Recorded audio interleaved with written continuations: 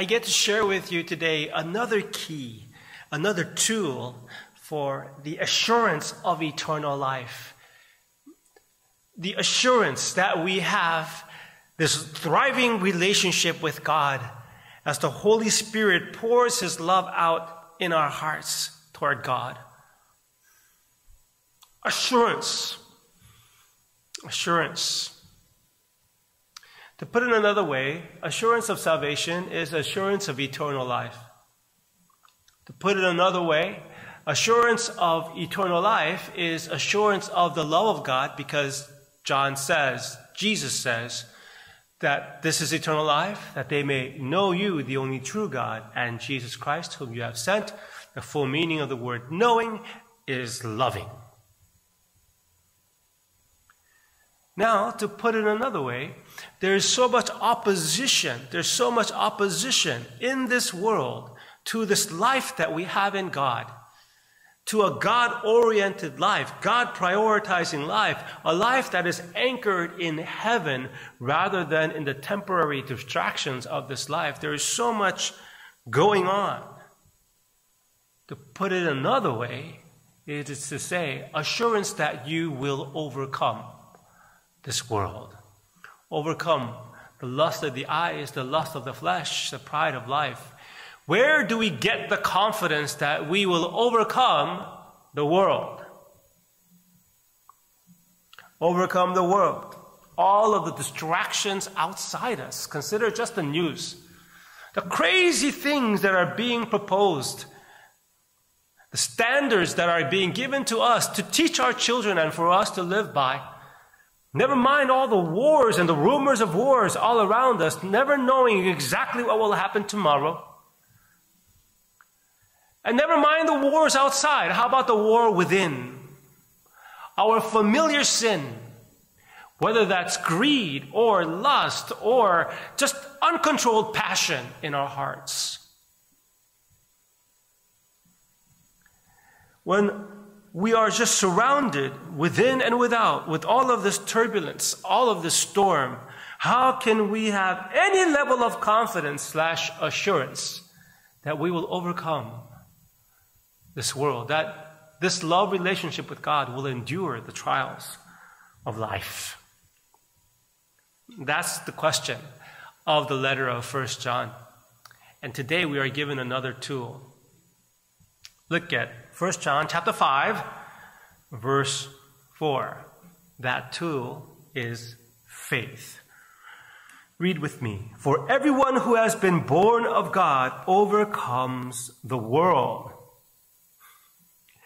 And this is the victory that has overcome the world, our faith. Who is it that overcomes the world except the one who believes that Jesus is the Son of God? The thing that overcomes the world is not your redoubling of your effort to work harder or to do more or to live more rightly. That's not what the apostle is pointing to here. The apostle points to something outside of us, not within us. Points us to the faith that looks to Christ, not to our own strength. Who is it that overcomes the world? Except the one who believes that Jesus is the Son of God. Belief in the Son of God is the key to overcoming the world. The person who is born again is the one who has faith. And the one who is born again overcomes the world. The overcoming of the world is guaranteed. That's what the children of God do. And because that's what the children of God do, oh, child of God, this is what you will do. And not only this, this is what you have done. That's what it means to believe in Jesus Christ, who has already overcome. Look, John chapter 16. Now the Gospel of John chapter 16. I love the fact that the author of 1 John has written other passages in the Bible. We're going to look at another one tomorrow. But the whole Gospel of John, written by the same author, John chapter 16, verse 33. I have said these things to you, that in me you may have peace. In the world you will have tribulation. You will have wars. You will have temptation. But take heart, I have overcome the world. Jesus has endured all of the temptation, all of the threatening, all of the fear of this life, and he has overcome. And because by our faith in him, we are included in him, and all that he has done is credited to our account, we too have overcome in Jesus. And in that victory that Jesus has won in experience, we will overcome. Loved ones, I know we fall a lot. We get bruised and broken. But in all that, remember that Jesus is in it to win it. Jesus is the one who started the good work in you, and he will complete it. One of the great tools of assurance that this relationship with God within me will endure and overcome the world is to know that you are not the one enduring and overcoming the world. Did you get me? Did you hear me? It is to remember that you look outside of yourselves to the victory, the overcoming that Jesus has already accomplished. So look to him today. Loved ones, look, if you've fallen on your face 100,000 times, maybe in the same way, maybe in the same position, from that position, get on your knees. And instead of looking down or within, look up. Look up to him who has already overcome the world. This faith is the faith. This faith, this trust in the identity you have in him overcomes the world.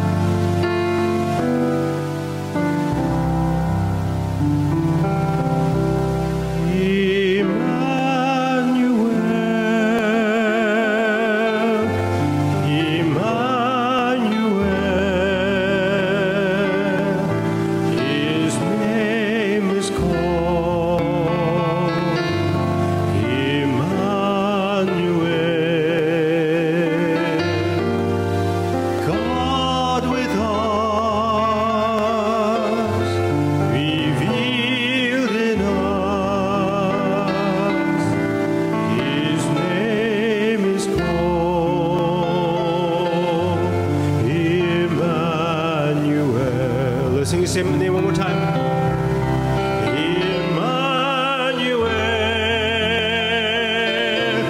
Emmanuel, Emmanuel, his name is called